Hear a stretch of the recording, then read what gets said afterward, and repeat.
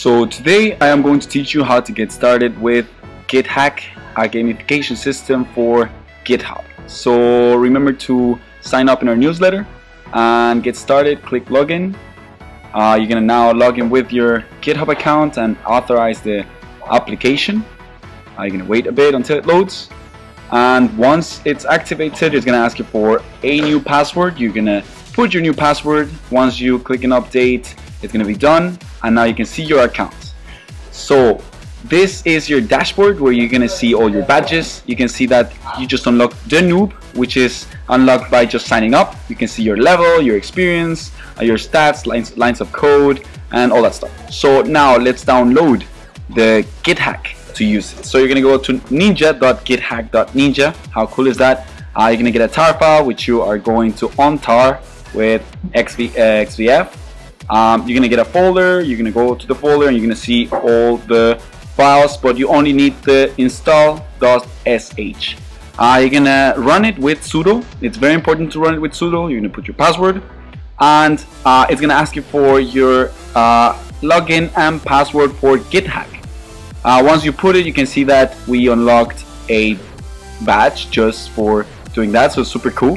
It installed all the files and it was creating the libraries for Vim, but they're only available for Linux. This is just to measure time. It's just a thing we're testing in the beta, but we can see that now that it's installed, we just have to go to one of our projects and run GitHack init.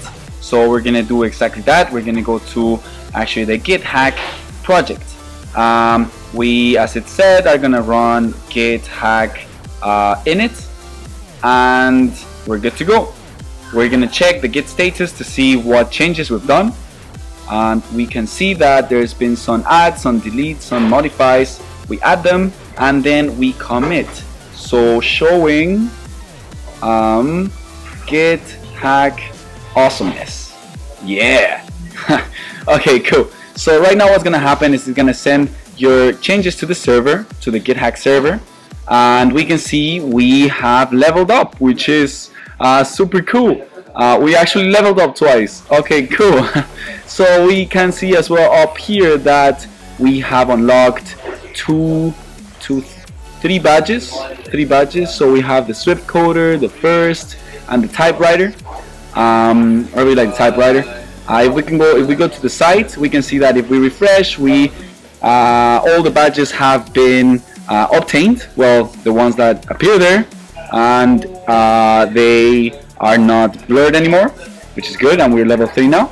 And just something, guys, remember that this project is 100% open source, so we need you guys to contribute to make it as awesome as possible.